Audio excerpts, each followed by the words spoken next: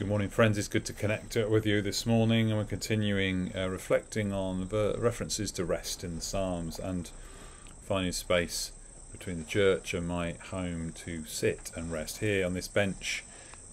This is in the corner of our cemetery, beyond the churchyard and the church down the hill there, and it's a great place where many come and stop and reflect. And the verse today comes from Psalm 91, the very first verse. It says this: "Those who live in the shelter of the Most High will find rest in the shadow of the Almighty." Those who live in the shelter of the Most High will find rest in the shadow of the Almighty. Here the psalmist is finding something of what Elijah found when he was nestled in the cleft of the rock as God passed by. He found a shelter and gained rest.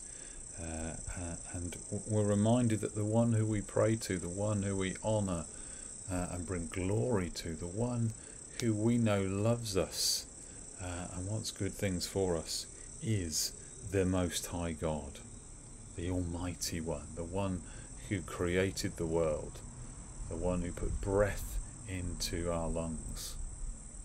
He is the one who came down as Jesus Christ, lived among us, showed his love on the cross, showed his power through the resurrection, showed his commitment to the whole world in the ascension and the gift of the Holy Spirit at Pentecost. And so we can rest in him, in his shadow, as we live in his shelter and live in the ways that he's called us to, live in his righteousness and in just ways. So lead us on.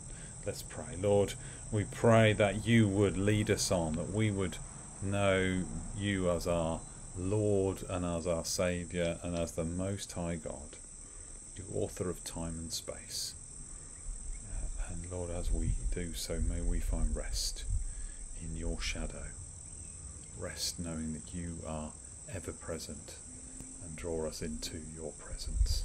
In Jesus' name, amen. Amen. Bless you today.